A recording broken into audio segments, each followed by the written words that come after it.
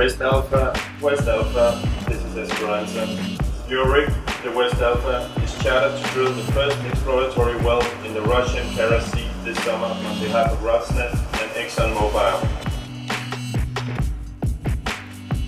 We're here on the 25th anniversary of the Exxon Valdez oil disaster in Alaska, protesting against Exxon's plans to drill in the Russian Arctic. I was just a young child when that happened, living in Alaska, but the effects are still being felt today. We cannot afford an Exxon Valdez-style oil spill in the Arctic. ExxonMobil plans to go to the Kara Sea in the Russian Arctic this summer to drill one of the most risky oil drilling as of yet. With this rig, they will risk a major oil spill in the pristine Arctic environment and further fuel climate change.